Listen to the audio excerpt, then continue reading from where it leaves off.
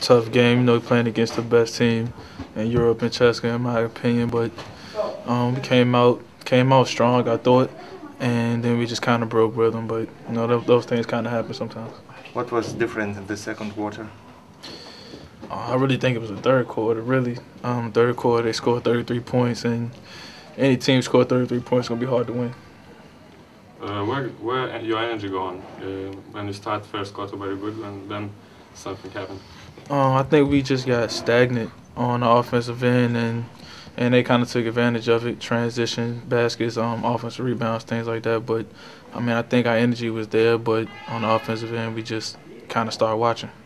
How's your connection with Jonas Valanciunas? That's really great. I mean, we got a good vibe with each other. I know what to expect from him. He knows what to expect from me. Jonas is very popular of playing pick and roll, but we can't see that because you're not playing pick and roll with Jonas. So it's kind of plan or just the way it is.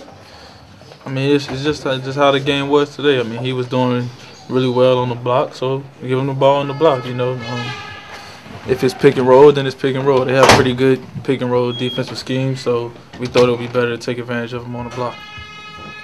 Thank you. Thanks.